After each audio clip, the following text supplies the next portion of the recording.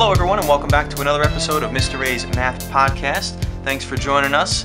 Today we're going to take a look at a dilation of 3/7 in the plane. So we're going to be constructing this dilation, and a 3/7 is going to be a reduction. It's going to reduce the size by, so 3/7, compare that to like 3.5 would be a half of 7. So it's going to be a little bit less than a half. But this means we can't get there with perpendicular bisectors, right? There's no way to bisect your way down to sevenths. You could cut something in half, and then in half again, that'd be quarters. You could even go a half again, which would be eighths, but you're never going to get to sevenths.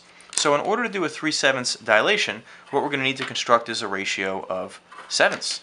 So let's focus on point A to begin with, and I'm going to start by connecting A to the center of the dilation. I'm doing this because I know that no matter what else happens here, point A prime is going to be somewhere along this line, where by eyeball, if that's halfway, maybe about there, it's going to be a little bit less than half that it will be dilating. So to locate that point precisely, we're going to begin by making a new line segment. This line segment is almost completely arbitrary. It's going to go off at some angle. I like to do about a 45-degree angle. And the purpose of this line segment is for me to create some equal segments along it so I can create the ratio I need. Now, since I want to dilate by 3/7, that means I need to count by sevenths. If you think of 3/7 as being 3/7, where 1/7 would be 1, then 2/7 would be 2/7, and we need 3 of them. So we're going to want to divide this line PA into sevenths so we can locate where 3/7 of them are. That's going to require 7 congruent marks along this line over here. So you're going to set your compass up pretty small, and starting at P, you're going to go ahead and start making one mark after another, each congruent, each from where the next mark ended. That one's very light. And sometimes I forget to count as I go, so let's see, we have 1, 2, 3, 4, 5, 6, 7, 8. Okay, well I only need 7, so that's good enough. I do like to go ahead and number these. I find that it helps organize my thinking. Also makes it easier to talk about which points you're referring to. I stopped at 7 because I don't need the 8th point, but it's fine that it's there, just like it's fine this line continues. So to create 3/7, I'm going to start by figuring out how this line compares to 7/7. So I'm going to go to point A and connect it directly with this point 7 on the line I just created. Okay. So that creates a triangle where the one side is divided perfectly into 7 congruent pieces, which is going to set me up to divide this side into any number of sevenths that I want. Now I'm interested specifically in 3/7, so that means this number 3 is the one I'm really focused on, and what I'm looking for is a line parallel to the blue line I just constructed that's going to go from 3 over to the side AP.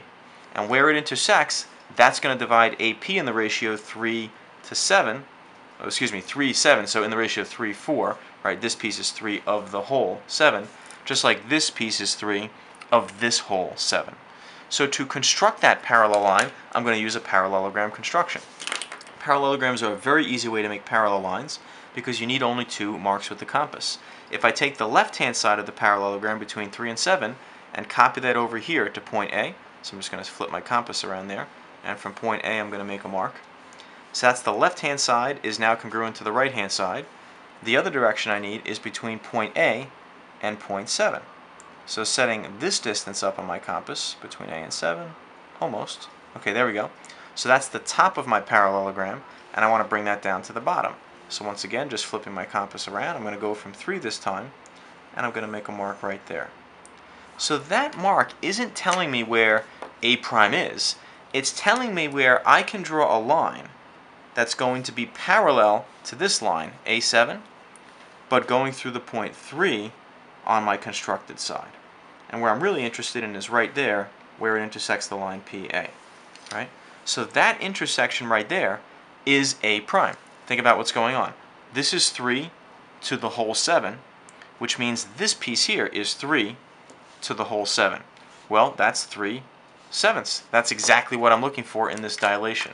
So that point right there is going to be my A prime, and that really wasn't that bad. For the next 2 points, B and C, I'm going to do very much the same thing, except I won't have to work quite as hard. I don't need to recreate this line segment and not show off all these little pieces on it, because I know something about where they're going to be from point A prime. Now I'll start by connecting P to B, because I know B prime is going to live somewhere along this line, P, B. And now I have to figure out where 3/7 is there. But I'm going to take advantage of the fact that in a dilation, lines remain parallel to their image. So AC isn't going to be the same length as A prime C prime, but AC will be parallel to A prime C prime. So if you imagine A prime to A to C being one half of a parallelogram, I'm going to create the other half of the parallelogram that's going to give me a line parallel to AC. And where it intersects with the line PB is going to be B prime. So that's a lot of words, but let's just go ahead and do it. You'll see this is pretty simple. If I take the distance from A to A prime, then that's the left-hand side of my parallelogram. I want to copy it over. Oh, sorry, we're going to B. I want to copy this distance over to B. So I'm just going to flip my compass around and leave a mark right there. So that's the left-hand side of the parallelogram being congruent to the right-hand side. Now I'm going to take the distance from B to A. And this distance I also need to copy. So let's see. Right about there. That's the top of my parallelogram. I want to bring it down to the bottom. So I'm going to go from A prime, put a mark right there.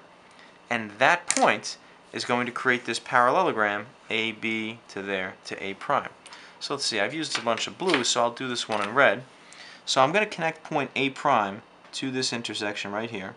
And if you want to create the entire parallelogram, you certainly can, although you might find that it makes the picture just a little bit too busy, so I'm not sure that it's helpful to do so. But just so you can see, let me put the ruler there for a minute. There's the parallelogram that we're talking about. A prime to that intersection to B. And since these lines are parallel, that's going to show me where B prime has to be. It's where that parallel line intersects with the line PB. So now I've got A prime and I've got B prime. The only thing I need to still find is C prime, and I'm going to do it in exactly the same way. I'm going to start by drawing a line from C all the way to P, the center of this dilation. And I know that C prime has to be somewhere along this line, right? Just by eyeballing it, B and C have this kind of down to the left relationship, so I'm expecting it's going to end up somewhere in that range, but we'll see in a moment. Because just like AB had to, A prime B prime had to be parallel to AB, it's also true that BC has to be parallel to B prime C prime.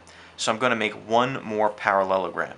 This time it's going to be the parallelogram from C to B prime, and we're going to finish it off this way.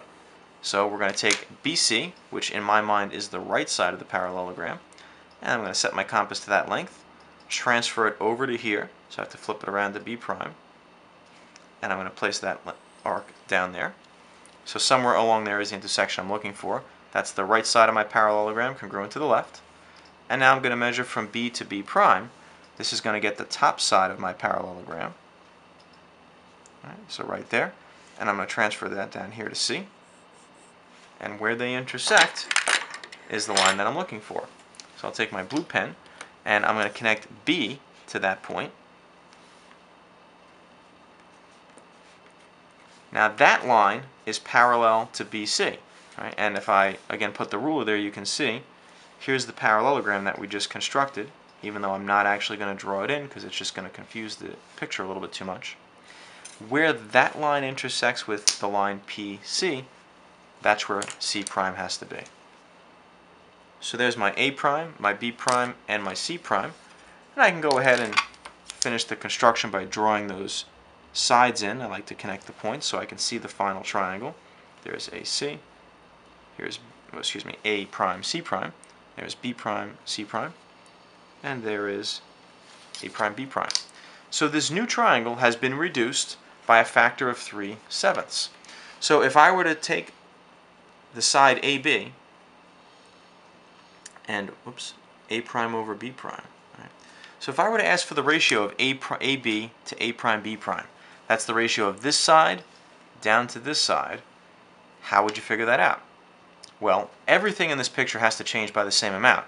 So whatever the ratio of this side to this side is, it's also got to be the ratio of PA to PA prime. Well, what is the ratio of PA to PA prime? PA is 7, PA prime is 3. So that's a ratio of 7 to 3. And that's the ratio between those two sides. So when you're thinking about the ratio of the perimeter versus the area, remember that the area goes by the square of the perimeter. The reason for this is that perimeter is inherently a one-dimensional measurement. It's just a length. That's all perimeter is. That's all length is. One dimension.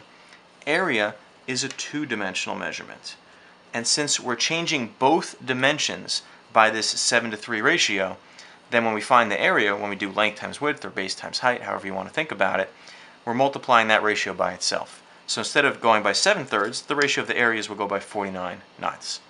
So I hope that helps. Check out my other videos. If you have any questions, leave a comment or send me an email. And as always, pass the word along and subscribe if you like what I'm doing. Have a great day.